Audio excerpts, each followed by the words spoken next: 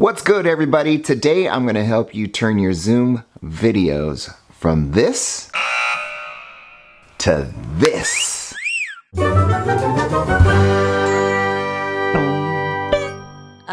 For those of you that are new, my name is Darin Nakakihara and I'm a middle school teacher from Southern California. Well, teachers, it looks like a lot of us are going to be starting our year off online. So if we're going to have to teach online, we might as well look our best, right? Today I'm going to teach you how to hook up your DSLR and use it as your webcam. I'm going to show you how I hooked up my camera. I don't know what kind of camera you have, and I don't know if it's going to work. You're going to have to do a little bit of investigation, but I know it works because this is how I Zoom, okay? All right, the first thing that you need to do is find out if your camera will output a clean HDMI signal, which means that, you know, all of the information that you have, like shutter speed and a frame and, you know, grid lines, those don't show up on the signal that's getting outputted from your camera. So you have to make sure that your camera will output clean HDMI. So in the description below, I've put a couple of places that you can do a little research on the camera that you have. Okay, so once you find out that your camera does indeed send out a clean signal, then you're in business, okay? So depending on the make and the model of your camera, you might need to get a capture card. This thing right here is a pretty inexpensive one. It's made by Elgato, and they're known for their game streaming. This thing will allow you to hook up your camera straight into the HDMI of your laptop or computer. So it looks like a little flash drive. It has a USB on one side, and then on the other side it has a HDMI input.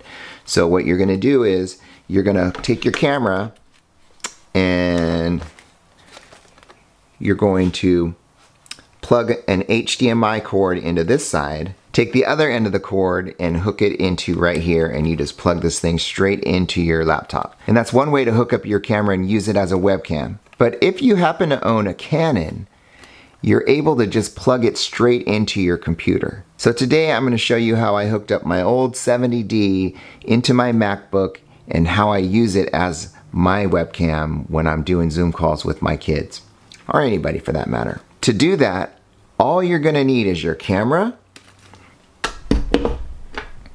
and a USB cord with the mini USB to regular USB. And I'm sure you have one of these lying around. The other thing that I added was a continuous battery power. So this is an adapter that will go into the battery slot of my camera, and then it just plugs in like that. That allows me to not have to worry about the battery life of the camera. Another thing that I had to do with this camera was I installed a third-party firmware for the camera so it doesn't shut off after 30 minutes. The one that I used is Magic Lantern. Now here's a warning to you, okay? If you decide to go that route, you are completely nullifying your warranty on your camera. This one's quite old and it could potentially ruin your camera. But I felt pretty good about it because so many people have done this to their camera. It just adds like a lot of functionality, and it allows you to override that 30-minute time limit. The reason that you need that is because sometimes our meetings go way longer than 30 minutes, right? And you don't want to have to restart your camera in the middle of a meeting. Okay, so once you have your equipment, you're gonna plug it in. On the side of this Canon, you have two slots.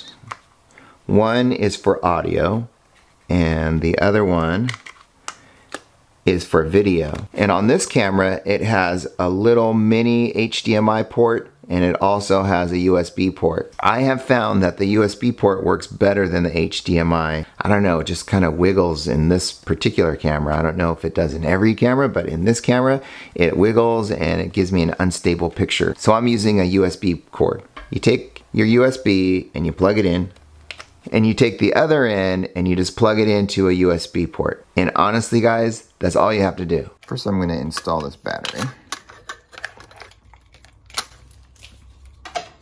You open up the battery compartment right here, and you slide this in till it clicks. And then if you see right here, it has a little opening. So you're gonna slide that through your opening, and then you should be able to close the door quite easily. Okay, so this is battery power,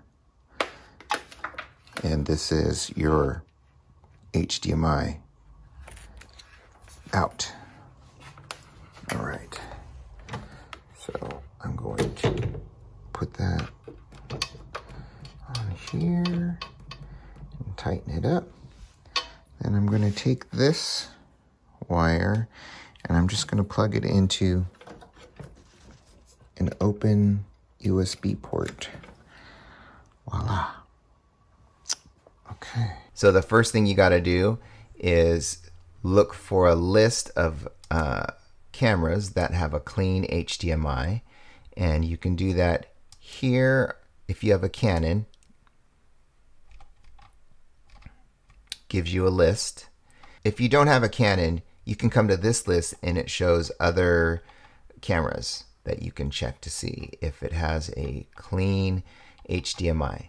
Okay, so once we have figured out that we have a camera that will work, we come over here to the very first link, we click on it, and we come down here and we click on Learn More. And then you can see that this is beta software, so that means it's in its testing phase, okay? And what we want to do is click on the beta software. If you have a Mac or Windows, you're going to select which camera you have. Now keep in mind that my camera is a 70D and it's not on this list because it doesn't have the features that are required for this. So I clicked the closest one to it, the 77D. You click on that and it takes you to the camera, and then you come over here. You come over here to the second one that says Eos Webcam Utility Beta 0.9.0 for Mac. That's the one that I want. You select it and then you download it. Once it's downloaded, it downloads as a zip file. You're going to open up your zip file, and there it is right there. So you're going to double click on that to install it, and it will do all the magic for you, okay? It will install for you. Now, once it's installed, it should automatically show up for you in your camera list. So if we open Zoom, we start a new meeting.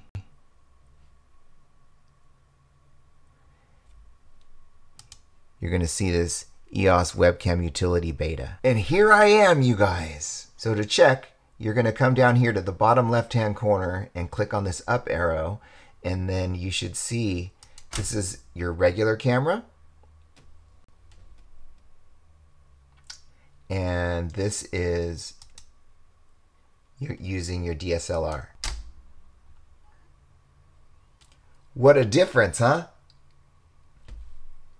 And really, you guys, that's all you have to do. Just know that your cameras are right here. Let's see if this works with Google Meet. Let's start a new meeting. Let's just start it right now. So this camera defaults to my laptop camera, my webcam, built-in webcam. If we come up here to settings, let's see if we can change the video, if it's in there. Oh, it is. It's one of the choices right here. So let me show you how I got there. This is before the meeting has started. You come down here to the three dots, click on it, come up here to settings, and then click on video. And let's come up to webcam utility beta. See if it works. Bam! It works on Google Meet too. You just have to update your settings. So there you go, guys. It's pretty easy and straightforward, especially if you have a camera that you don't have to manipulate and it was just on that list. Like if you have a newer camera, it's gonna be super simple. You just download the software, plug it in, and bam, it's available for you to switch to. So I can tell you that it's made a big difference in the calls that I make. I get comments every time I'm on a Zoom call about the quality of the picture that my camera is producing. So if you guys are interested in doing that for yourself, this is how you do it. So as you can see, I used an older Canon camera and it worked perfectly. If you are working with something other than a Canon camera, like a Nikon or a Sony, and it's on that list, you might have to get a capture card and go that route. But if you have a Canon, super simple. You just download that software and you're able to just plug it in. All right, you guys, that's it for today's video. Thank you so much for watching. I will talk to you soon. Bye-bye.